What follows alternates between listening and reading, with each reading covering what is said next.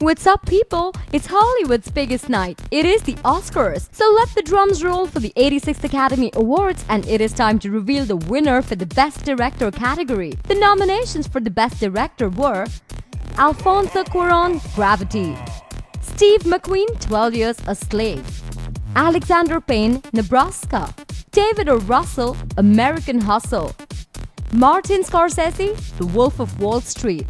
And bagging the award in this category and leaving everyone else behind is none other than Alfonso Cuarón for Gravity. Woohoo! Congratulations! So go ahead and hit thumbs up for the winner. Drop in your comments to let us know as to what do you think about him winning the Best Director. Thumbs up for the Oscar Awards 2014, and don't forget to subscribe to Hollywood Backstage to catch all the news from the Oscars 2014.